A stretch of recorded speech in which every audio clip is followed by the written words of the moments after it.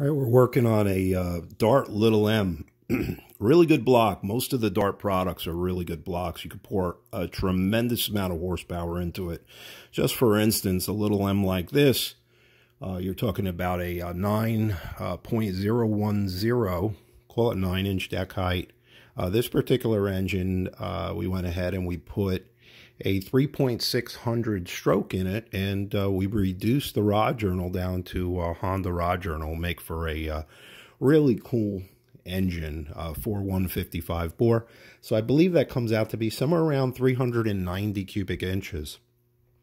Even when the blocks come from Dart, we go ahead and we check them and we verify, because we want to make sure that in relation to the deck surface, that the quench area or the top of the piston is all equal to the top of the deck. So this happens to be an aluminum rod motor with a bore of 155. Will target roughly around 17 to 18 thousandths for the top of the piston surface in relation to the deck. So we have some numbers. We went ahead and put one piston, one rod in each of the four corners of the deck surfaces here. And what's nice is we're using the one piston and one rod pretty much as a standard. So therefore there's no variance. It's the same piston in the four corners. We'll take it out. We'll change the rod 180 degrees and put it back in. So we'll reference always. We'll be referencing on this area, even when we pull it up, turn it around, flip the rod on it. We'll be referencing this area on the piston, although it'll be over here. So that keeps our standard, our tool of measurement, which becomes the piston and this rod, this piston and this rod as a tool of measurement.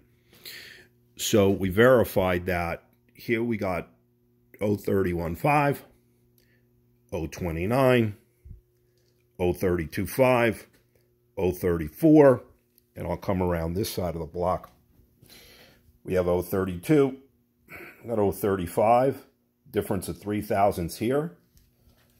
We got 0.30, and we got 0.36. That's a difference of 6 thousandths. So what happens here? Why is it that there's so much variance in these decks? Okay, you got a couple factors here. You got a production line which produces these blocks, of which sometimes you have the tooling that gets worn a little bit. Does it make sense for Dart, Rodex, or other companies to go ahead and check their tooling? They should. Are they going to chase it for the difference? They're not gonna.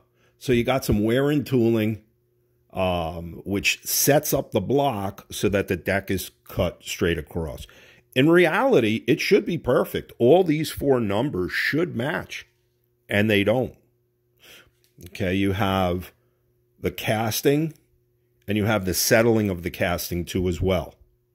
Okay, and that changes over some time, and that can distort or how they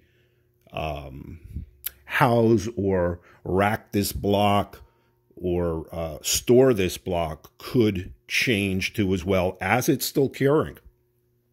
Most of the foundries, once it comes out, it'll go into the process of decking and it will settle. So you'll get some of this.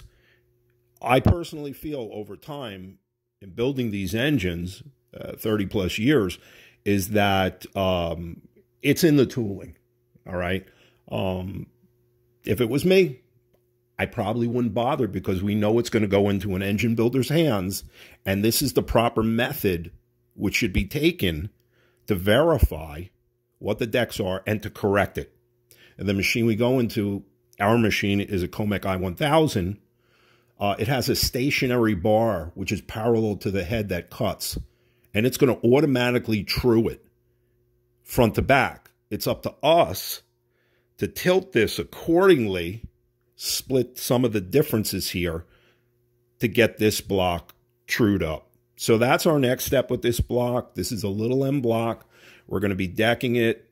It probably took us about, we probably got about an hour into it to verify the decks, maybe a little bit more by the time you're in with the crank. torquing a couple main caps, getting a rod and piston set up, verifying the decks.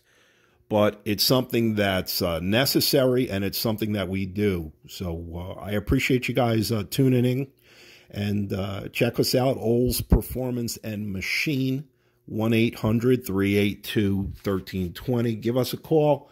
If you got a project going on and you need some advice, or you need some machine work done, or you even need parts, there's probably no better place in the world to come to than to us. We know what we're doing.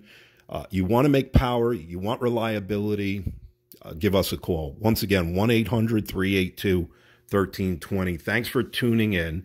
Like and share on Facebook. Tell your friends about our company. All right.